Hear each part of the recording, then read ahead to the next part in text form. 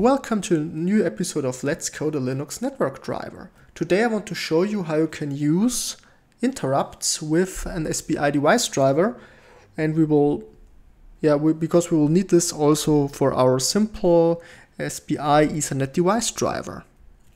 Okay, but now let's recap how our SSED device is connected to the Raspberry Pi. Here you can see the connector over which I have connected my SSED device to my Raspberry Pi, and basically we're just using an SPI interface here.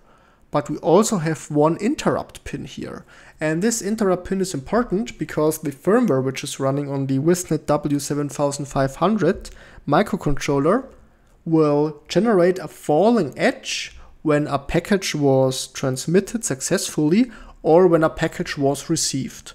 Because the driver needs acknowledgement if package was successfully transceived, or the driver needs to be invoked when a new package was received. And therefore this interrupt pin here is very important for the networking driver. So today I want to show you how to use these interrupts. But before, maybe let's take a look at the firmware on the W7500 and let's see how these interrupt functions are implemented. So here I am at the source file for the firmware of the W7500. Here we have the various commands, and down here you can see I'm declaring an ERQ and a reset pin. So depending on which hardware I'm using, if I'm just using the Surf5 board or if I'm using my custom PCB, the interrupt pin is either GPIO 9 or it is GPIO 15. And down here I have a function or a macro to set or reset the interrupt pin. And basically if I'm setting the interrupt, I'm setting this GPIO pin to 0. If I'm resetting the interrupt, I'm setting this pin to 1. So 3.3 volts is the idle voltage of the interrupt, and if the interrupt is active, we have a 0 volt signal on this pin. Okay, so let's see where I'm using the set interrupt function. So here I'm in an endless loop in which I'm checking if I have received new commands over SPI. And here you can see the implementations of the various commands. And down here I'm checking a status register of the TCP IP engine which is built into the W7500. And in case the send OK flag is set in the status register, transmitting a frame was successful and I'm setting this interrupt. Or if I have received an interrupt, I'm also setting the interrupt pin. Okay, so these are the interrupts which will occur on normal operation, but we also need to test this functionality. And therefore I've created a command I've called IRQ test. So if I'm writing a B over the SPI bus to my SSED device, the SSED device will just set the interrupt pin, and this way I can check if the interrupt pin is connected correctly and if interrupts are working. And we will use this IRQ test command to test if receiving interrupts works. Okay, and in order to clear an interrupt, we have this get IRQ command. So if I'm writing an 8 over SPI to my SSED device, what I'm doing is I'm transferring the currently pending interrupts over SPI to the Raspberry Pi. Then I'm clearing the interrupt flags, and then I'm resetting the IRQ pin. So then when reset IRQ is executed, this macro, basically the interrupt or the interrupt pin will change from a low to a high voltage level, basically. Okay, and now I want to modify my driver so it calls this RQ test in the probe function, and then I will see if I actually am receiving an interrupt. Okay, so but to which pin of the Raspberry Pi is this IRQ pin connected? Well, on my Raspberry Pi I've connected it to GPIO pin 25, and this is very important to specify this in the device tree overlay here. So here I'm saying the interrupt parent is the GPIO interrupt controller, and the interrupt I want to use is the interrupt of pin 25, and this 2 here means the interrupt should be triggered on the falling edge of the signal on GPIO 25. Okay, so now let's try to implement this functionality into the driver, and let's see if we can test this interrupt. So let me open up the source file for my set driver, but first I will add two functions here. So I will include linux/mutex to have a mutex available, so I'm always sure only one function is currently using the SPI interface. Then I will create a struct which I will call setNet, and the struct will have two fields. The first field is from the type struct SPI device SPI, and the second one is from the type struct mutex lock, and this here will be the mutex which I will need to only grant one function access to the SPI. Okay, then I will declare a function I will call set write read. This function can be used to access the SPI bus. The first argument is a pointer to the struct setNet, and I will call it priv, because you can find this term in a lot of cases in networking driver for the private data of the network driver. This is why I'm using this name here. The second argument is a write buffer and the size of the write buffer. Then we will have a read buffer, and then we have the size of the read buffer. Okay, and what I'm doing here in this function is I will call the function SPI write to write something out to the SPI bus. So I want to write to priv SPI. I want to write up my write buffer, and the amount of bytes I will write is write size. In case this command is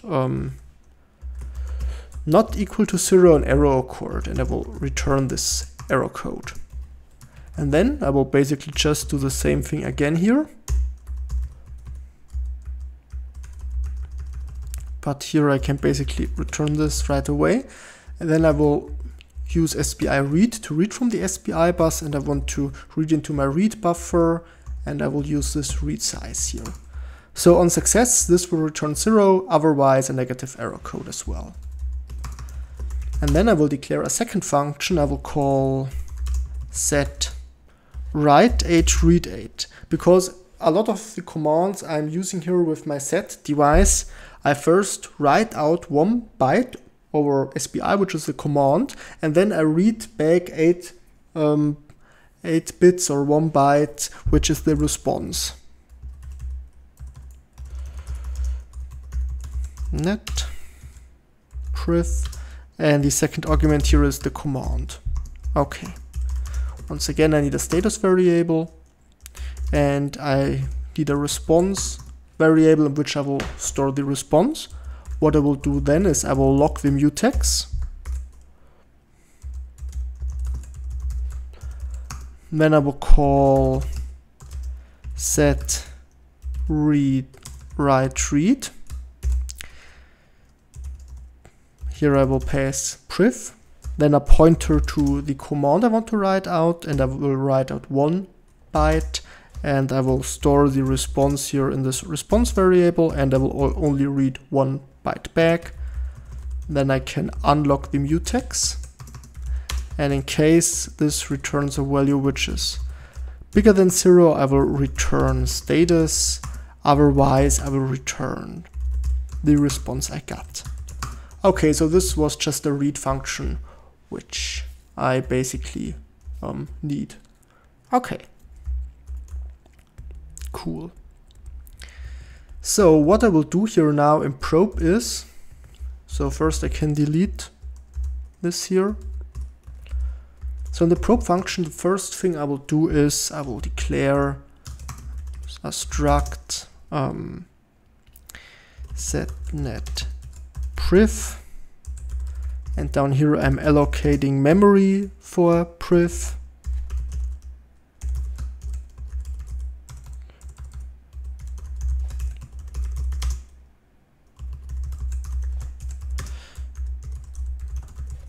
Okay, and in case this returns a 0 pointer, we are out of memory. and then I will initialize it a little bit. So priv SPI is equal to SPI and mutex init priv block. Okay, great. And then at the end I will use SPI set driver data to set the driver data here, so I can free this again in the remove function. So here I will use priv is equal to SPI get driver data SPI, and then I will just k-free the driver data here. Okay, good. Now what is missing here is how I trigger the interrupt and how I request the interrupt. So what I will need here is a new function from the with the return value IRQ return t, and I will call it set IRQ. This function has two arguments. The first one is the number of the IRQ which occurred, and the second one is a data pointer which is passed to the function. So struct setNet priv ERQ data. So in the ERQ data I will also pass a pointer to this setNet struct, and what I will do here is I will print out IRQ was triggered. Okay, and then I will return IRQ handled. No, IRQ success. I will return 0 to indicate everything went fine. There is a macro for it, but I can't remember it right now. Never mind. Okay, and what I will do here is I will clear all the interrupts in case there is a pending interrupt, and therefore I will use set read8 write8, and I will write out the command 8, which is get interrupt, and then I think it was B again, wasn't it? This ERQ test, yes, ERQ test is B. So I will write out a B to the SPI bus.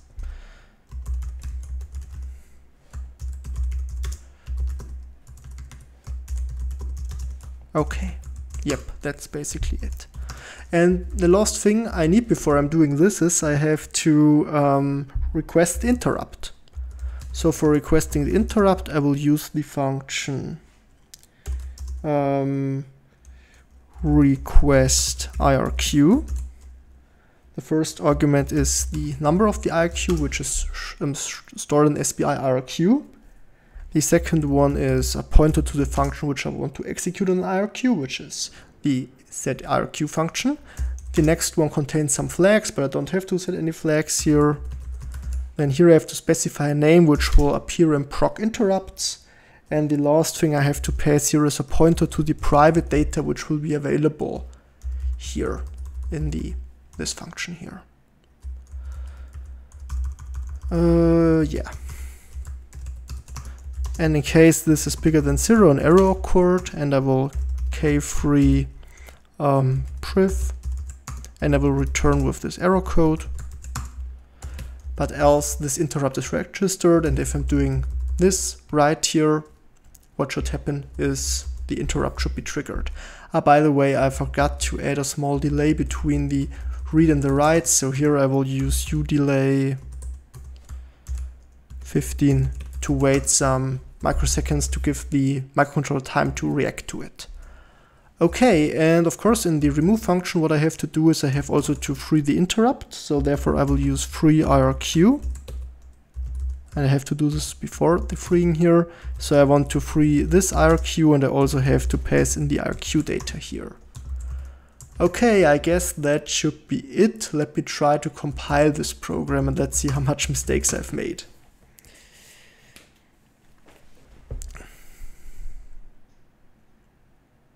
Okay, IRQ return T. Okay, that's not the right one. That's also not the right one. I will back in a second, I just have to look up the correct functions. Okay, I found the errors. The first one is I of course have to include linux/interrupt.h, and the second one is this function here, mutex init. This is a function, not a macro, so I have to write it here in lowercase letters, but now I should be able to compile it.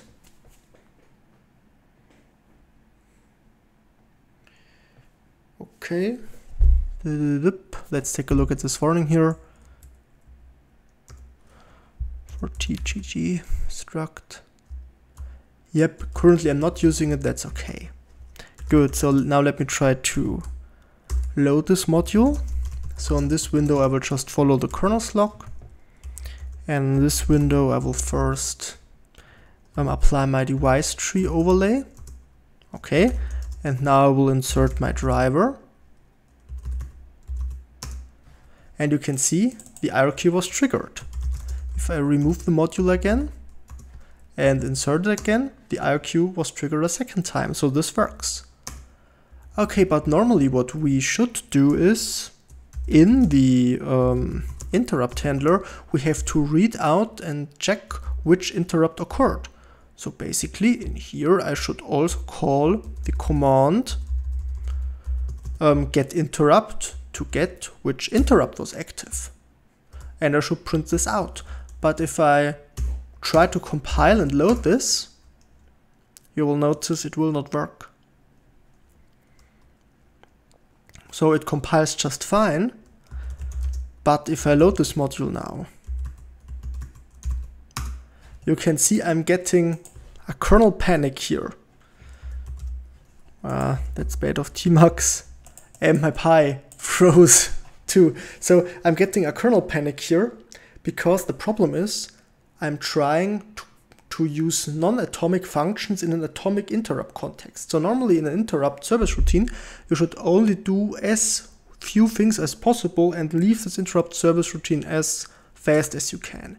And in some functions you can't use in an interrupt service routine. And an example for these functions would be delay functions, or for also some of the SPI functions.